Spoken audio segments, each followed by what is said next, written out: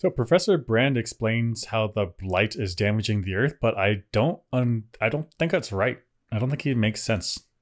Earth's atmosphere is 80% nitrogen. We don't even breathe nitrogen. Blight does, and as it thrives, our air gets less and less oxygen. The last people to starve will be the first to suffocate, and your daughter's generation will be the last to survive on Earth. Now you need to tell me what your plan is to save the world. We're not meant to save the world. We're meant to leave it. So I agree that Earth's atmosphere is 80% nitrogen and we breathe like 16% of the oxygen. But for the blight to breathe nitrogen, doesn't that mean it consumes it? I think that's right. But he says that we lose oxygen when the blight breathes nitrogen. Why would we lose oxygen if the blight is breathing nitrogen? Right, that doesn't seem to make sense to me. He would say it breathes both nitrogen and oxygen if it was consuming the oxygen, right? But he says it only breathes nitrogen. And yet the oxygen level is going down. It sounds like from his description, the oxygen level should be unaffected. That's right. I think that's right. So if the nitrogen is consumed and the amount of air is decreasing, then the percentage of the atmosphere that's oxygen should increase. That's right. I suddenly start running 4-minute miles, just jack to shit. Just that's right. A cardio for days, just no problem. Not a problem. So maybe he misspoke. Maybe he meant that the nitrogen, because it's so plentiful in the atmosphere, allows it to go crazy. Mm-hmm. And it does consume both nitrogen and oxygen. Just mostly nitrogen, just a little bit. I would also be okay if he said that that the blight uses the oxygen in some type of catalytic process and it breaks it apart. So it like thrives off the nitrogen but destroys the oxygen, and like the more nitrogen we have, the more it thrives, and the more it thrives, the less oxygen we have. Mm-hmm. But that's not what he said. Right. And you'd have to bind the oxygen into something. I'm also okay with that. If the blight would be a getter, if it would grab the oxygen out of the air, then the more blight you have, the less oxygen you have.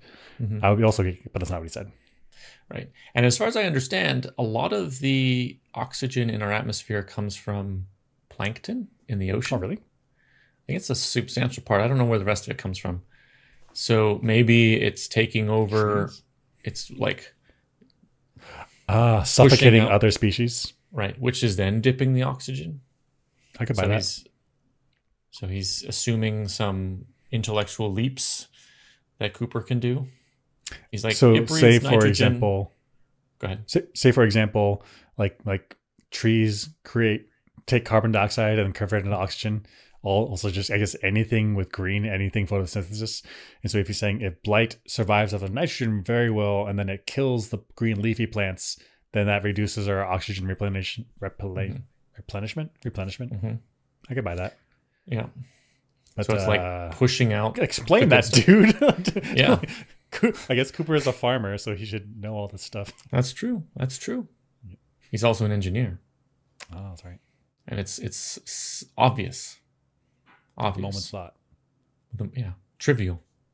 Yeah, that's the physicist way to with a moment's thought. It's trivially noticed that it's this thing. And can we bring that back up? The last thing I want to mention is they're like, we've got problems on Earth. Solution? Let's leave. That's right. And what?